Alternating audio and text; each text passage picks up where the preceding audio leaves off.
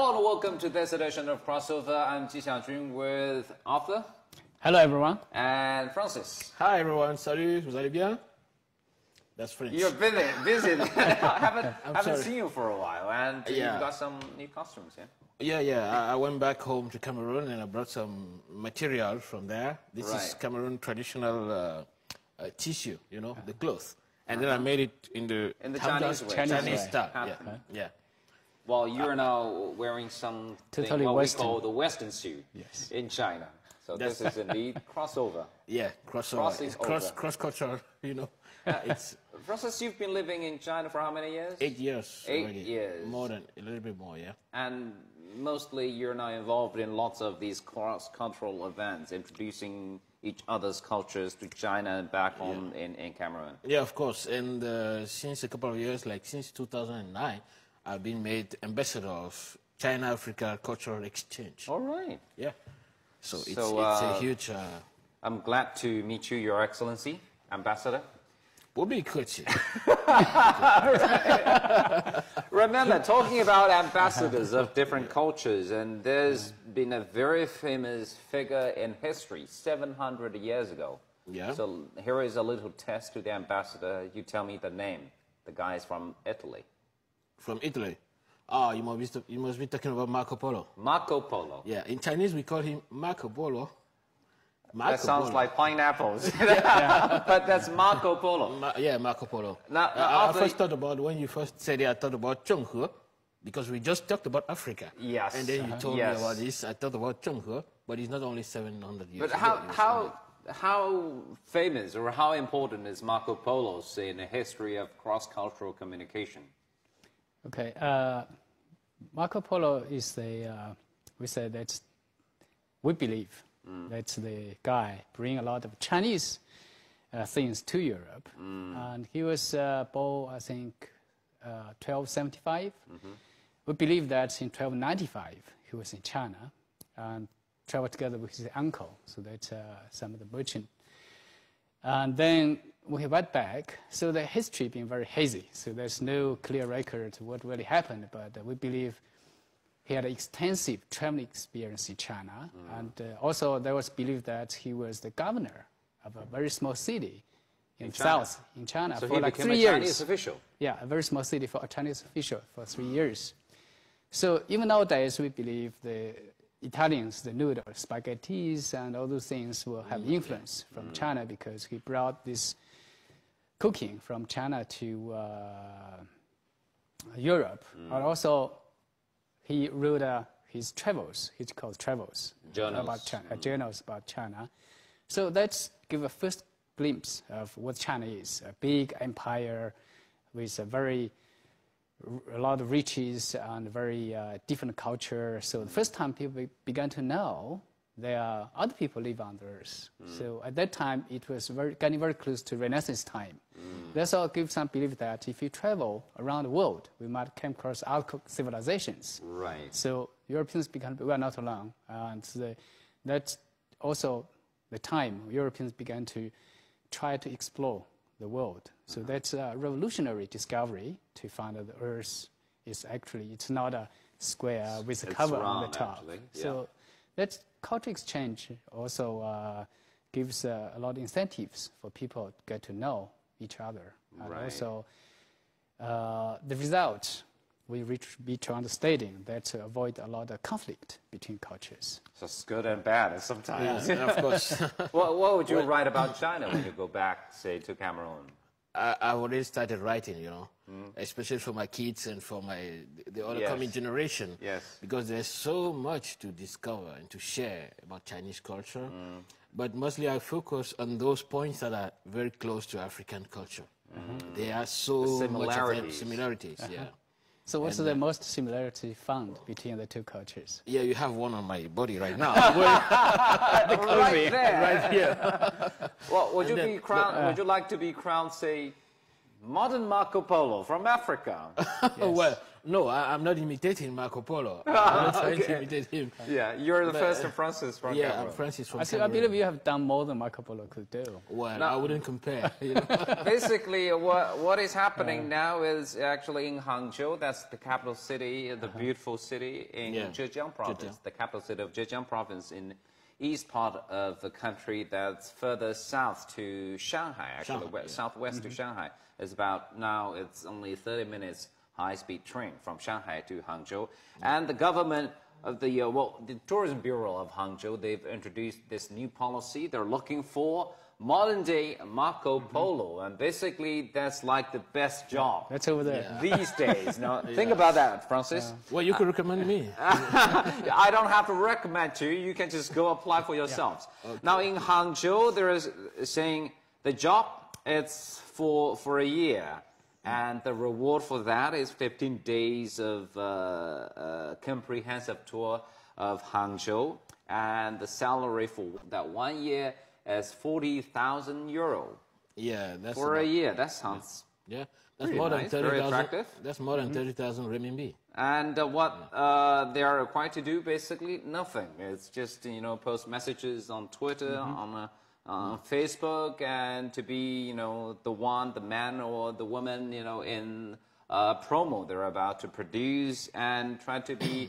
You're going to be the consultant if there is any campaign organized by the authority to promote the travel business industry of Hangzhou, and basically that's all. So for a year, 40,000 euros. This is a little poster we can see. You should find it available online. So if you are indeed interested in being that ambassador, or what we call the modern-day Marco Polo, you may want to log on to that website to check out further information. Yeah. For me, it's really attractive, and it's also a great weapon. I mean, positively, weapon to advertise or expand Chinese culture all over the world. Because actually, you have more and more foreigners who are really getting involved in Chinese culture, and who would like to share it with their own countrymates or abroad. Yeah. Good policy, good design. I totally agree. That's a great policy, and it's very creative. And I think it's very smart, because nowadays you have to look at who are the consumers and how they consume and where they got this information. We have the survey shows that over like 70% of the travelers, when they make decisions, they're based on the knowledge they collected from the internet. So now the social interaction is extensive. They use platforms like Twitter, Facebook. In China, we have the WeChat, have over like 300 million users right now. So that would be a huge potential. That we call that the eyeball economy, right? You catch people's eyeball. Attention economy. Attention economy. And so you get potential customers. So they are using the new form, new platforms, new media. We call new social media, to get the attention and get the customers. It's very smart. It's actually they're spending less, getting more. Well, it's like, because it's not new. And remember, about 1-2 years ago, there was that campaign about for probably the best job in the world. Oh, yeah. In Australia, Great Barrier Reef, they're looking some island guardian or whatever, and to clean in the pools and all this. I remember, the best job, and that's indeed a very, very creative campaign. But you have to look at what the Chinese tourist board from all the different provinces been doing over the 30 years. More or less the same kind of things. They go to overseas travel fairs, they set up booths, have the nice posters, and they have the video discs give to you, and it's always the same. And nothing wrong with that, but basically they're doing something new. The new generation are changing their approach to the information. So the old way is no longer working. So that's why they come out with new idea. It's relatively new to the Chinese tourist professionals, the new way of approaching the customers. I remember about last year or the year before in Sichuan, remember Chengdu is famous for its giant pandas. And it seems they're now doing it every year. They were looking for panambassadors. Panda ambassadors. Panda ambassadors. And they found 6 of them from different countries. And that was, you know, a very unique experience. So do you think this kind of practice, since this is no news to us anymore, those two news for this industry, but for the consumers is something, you know, that sounds similar to us. Do you think that's going to work? I think it's very tricky, and it's going to be it's going to work definitely, because they are going through these new modern medias, you know, through Weibo, Facebook, and all this. You know, who abroad doesn't go on Weibo or Facebook every day? If they would go through this kind of ancient way of, I mean, burning CDs, DVDs, giving to people, nobody watches this, you know. No. You take it as a present, you say thank you. I wouldn't. And you throw it somewhere at home. Yeah. But doing through this social network is really powerful. It's a very powerful tool. It reminds me the way Obama went through his campaign. We're not talking about that, but that was a very, very powerful tool for him. You know? That's another way we are talking about a new way of promotion of tourist destinations. That's we call it. We have the customers involved in the forming a travel plan. So that's the new approach, is that they willingly or unwillingly participate in a travel plan right now, because they are putting in their responses to the travel's experiences. They say, why don't you do this? Why don't you take a look at that? So in this way, the whole process will come out with a totally different kind of experience. Even though you're going to the same place, but you see different things from different angles. So that's why I think it's very smart and creative. Well, let's take a break now. And we say that's all part of that PR campaign of the local tourism industry. And sometimes PR, good PR, sometimes what happened in one place might not be a good PR. We'll talk about one event that happened recently, about one hot travel destination for Chinese tourists. You're watching Crossover. We'll be right back. Welcome back to Crossover, and today we're now talking about tourism. And we have Francis and we have Arthur. Have you heard about this? And this is mainly a very small incident, and it's been mentioned in one of these articles provided by someone online. Anyway, you can see it on the website. It's about Chinese tourist experience. It's not been verified. But somehow the story has been there. It's more about in Maldives, talking about those, you know, all these hotels and all these, what are they called? All these fancy, you know, seaside ruins, anyway. Yeah, I've heard about that too. And the story is about the water boilers. I remember Chinese people, we always drink boiled water.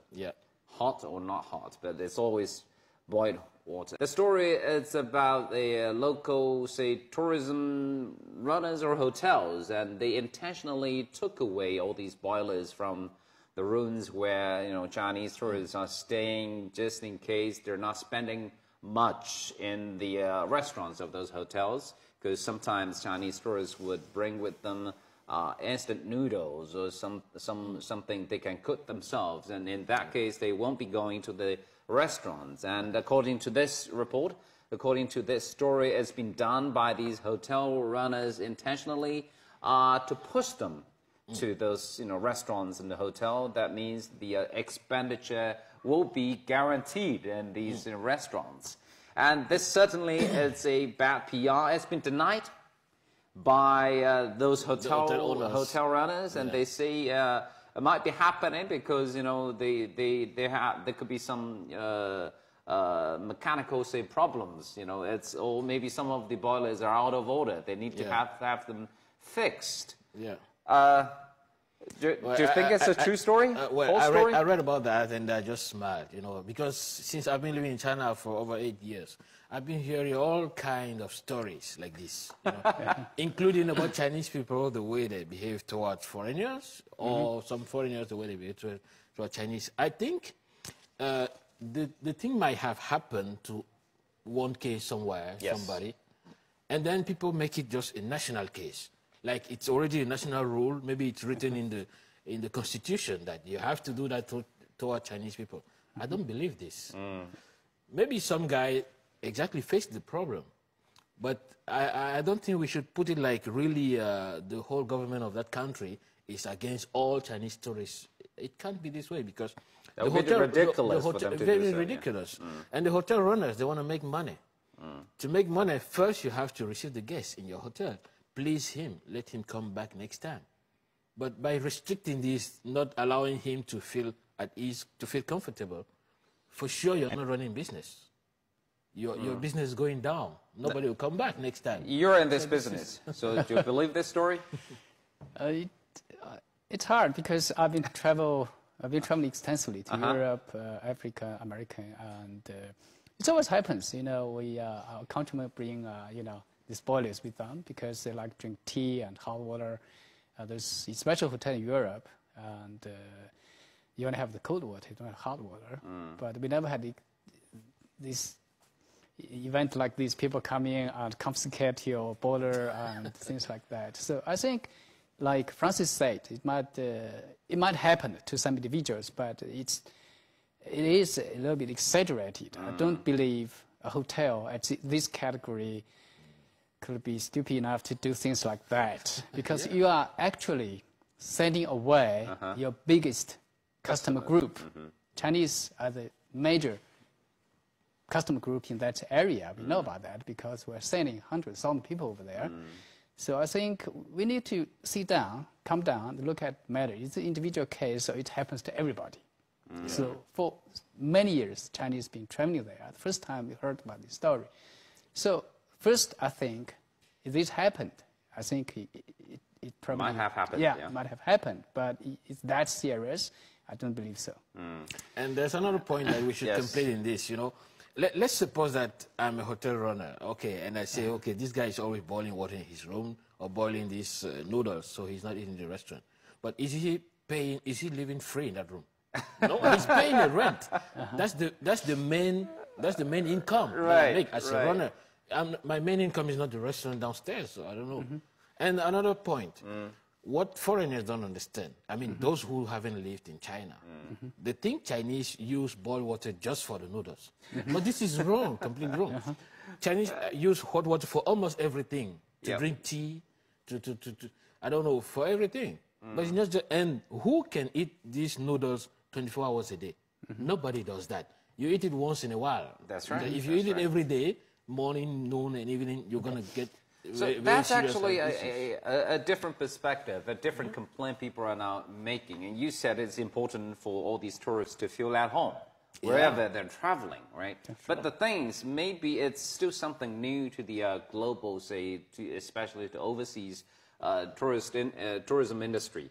That's not only recently they're now receiving this increasing number of Chinese tourists. So maybe the industry is not ready yet. So for Chinese tourists, and we sometimes complain, well, beautiful sceneries, nice people, but food? No. I love Chinese food. I just want to eat something Chinese. Exactly. But can we find anything Chinese? Not to mention it on those islands. I mean, even Europe won't be able to find that easily. You have a great comment about the industry is not ready for the Chinese group.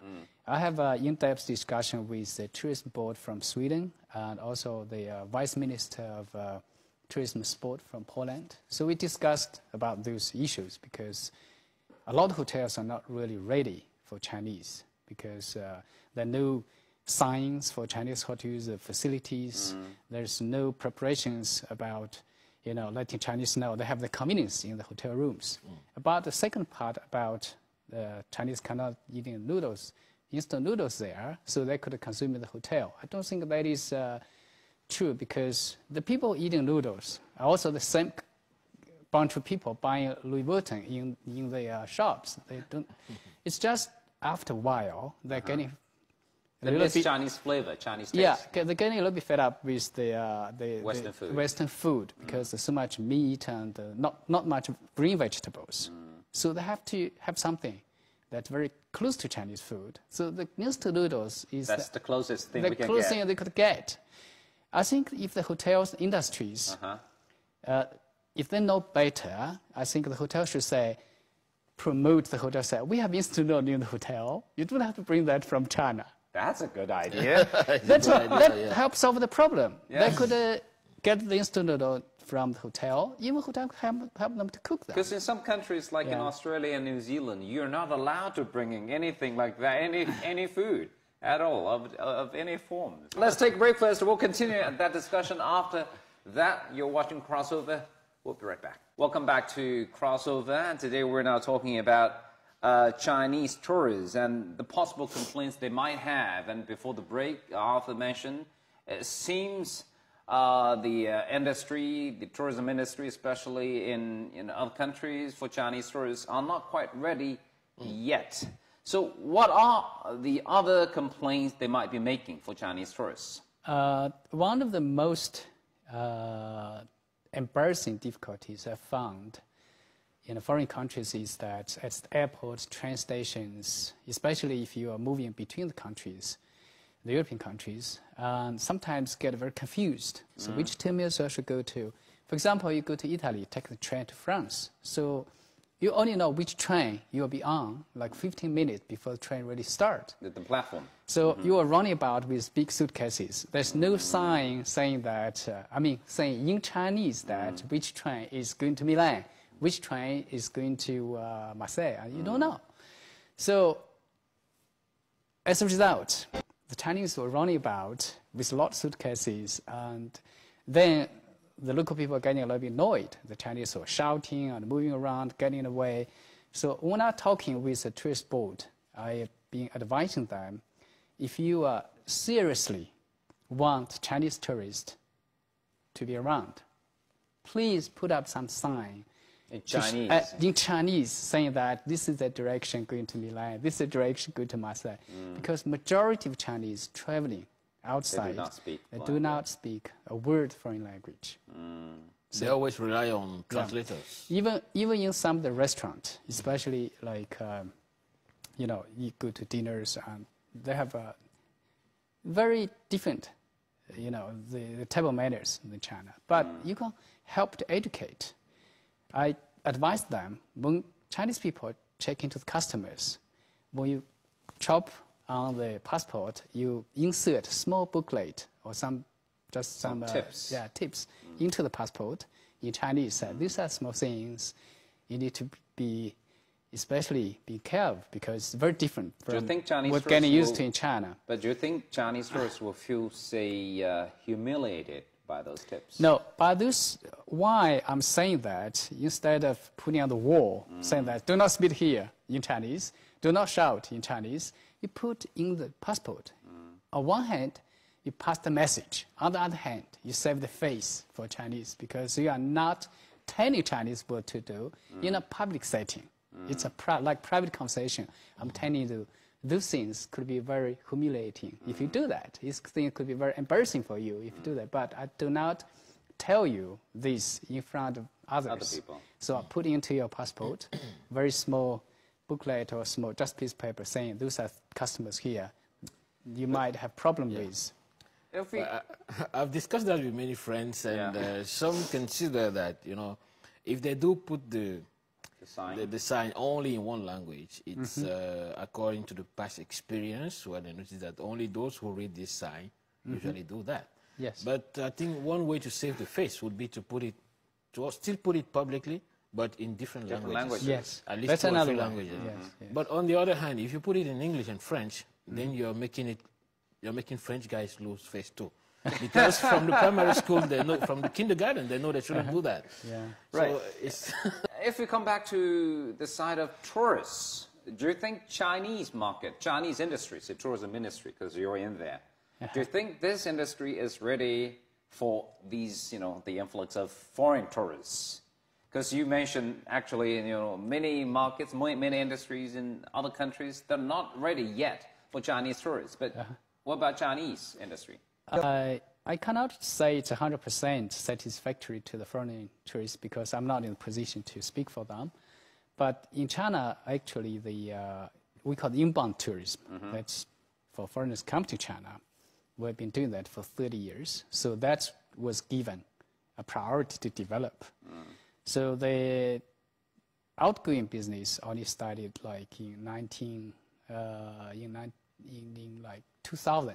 Domestic started in 1995. So you can see that we have at least 25 years before the other sectors to develop inbound. So all the infrastructures, hotels, railway, airplanes, all at least bilingual. So we're trying our best to fit into the customers or the language or the habit or the hotels cooking the Western food. So we've been trying to fit into their customers, their habit, their, And so honestly, I don't know. It's mixed responses. Some people say are really impressed, how China being so well prepared for us. Others say, okay, they've been prepared, but it's a little bit weird because it's not exactly what we are in the wrong way, and not exactly because the industry think that should be what they need, but it's still a little bit distant from what they really need. But at the end, the people are still very impressed because you tried. The attitude is there. In our business, we have 3 words to give the importance of what you do. We call it A, S, and K. So attitude first, then service the second, knowledge the third. So in service business, so your attitude is always people really getting impressed of. So that's why something you cannot 100% achieve it, but you've been trying. It's so interesting you mentioned that A and that S, because attitude is important. Maybe that's where lots of Chinese tourists would find themselves lost a little bit when traveling in Europe and America. Because, hey, how come these hotels are so small? This is supposed to be a 5-star hotel. How come my room is only like this small? It's just a tiny part of the hotel rooms that I'm used to back home in China. Yes, in 1980s, when the foreigners come to Beijing, to Great Wall, and they see a huge house by the road saying restroom. So they're getting ready to go to the toilet. We're going there, it's actually a restaurant. And so those kind of, you got lost in the translations. Yes. But still, they are very happy. They wrote a letter to me that we are very impressed. We saw that, toilet, but it's actually a restaurant. It's a place to sit down and have a cup of tea and have rest. So we call it a restroom. But if you go to a lot of European countries, and there's at least even not something like that. No Chinese at all. No Chinese at all. They're not trying. So that's giving people an idea.